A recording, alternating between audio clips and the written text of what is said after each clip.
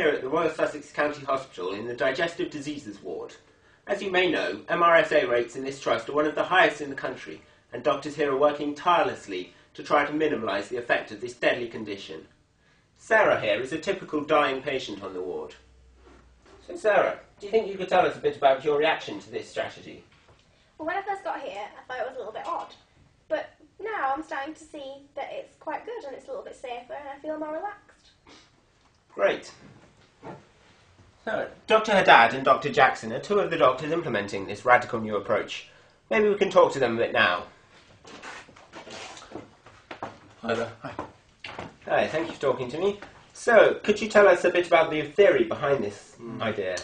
Well, as you know, the Trust has discouraged the wearing of ties in the hospital because they can harbour many harmful superbugs. So we have really ran with that idea. Yeah, I suppose we have really. And initially, after dropping the ties and the shirts, we moved on to the trousers.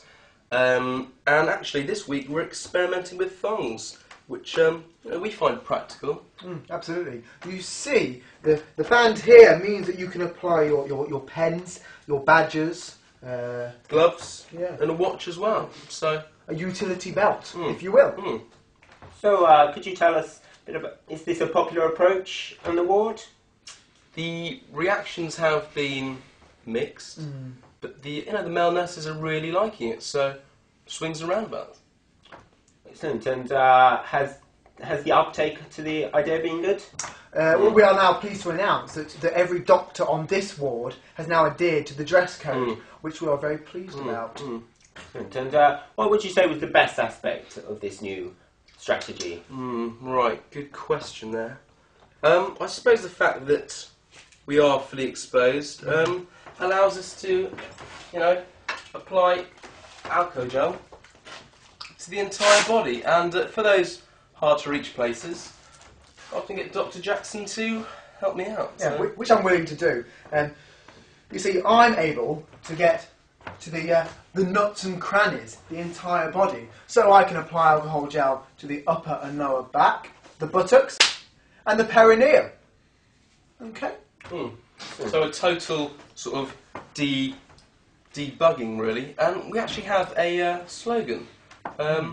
Absolutely. I rub your back. If you'll rub my S5 dermatome. Right, excellent. Very, very catchy.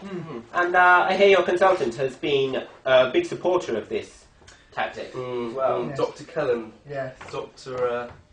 Barry Kellen. Yeah, actually, I've just paged him. He should be... It'd be great to talk to him. Hi guys. Just come from the gynae ward actually. Oh, health promotion. Big fan of that here at the Royal Sussex County. Yes, BBC, yes. This is BBC News. I wonder if you could tell us a bit about the new approach to combating this disease and how it's been implemented. The thong approach. Oh yeah, my idea. I came up with it. I implemented it. Even bought the thongs myself. But it's working really well. Both on this ward, and we're hoping to spread it over to other hospitals and other wards. All right. Yeah. So it's going well. Thanks a Good. lot. And I suppose the most important question here is what effect has this had on MRSA rates? Well, in the trust?